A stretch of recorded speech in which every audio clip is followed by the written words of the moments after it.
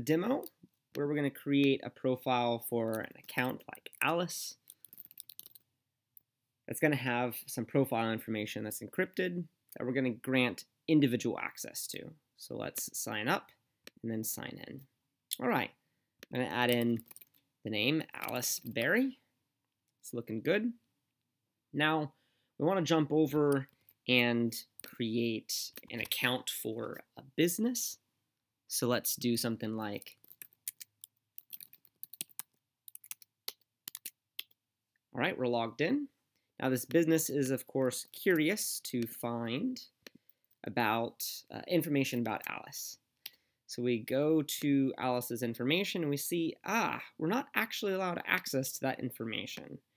So what Alice is going to do is Alice is going to grab the business's information, and she realizes, I want there to be a couple different pieces of information that the Acme Corporation can get access to. So one of them is the education, MIT.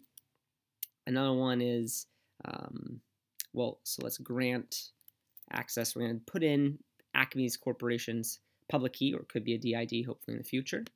Click OK, and it double checks that this is indeed, yes, Acme that we're sending the redax to. So we come in here and it updates in real time. So we're going to grant same thing to Acme Corporation as the skill set.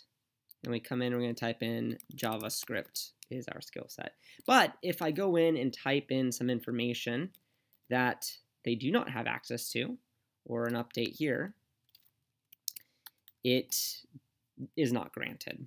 Well, there you go. It's a quick demo of individual data access with end-to-end encryption in a fully decentralized profile LinkedIn-like example app. Thanks.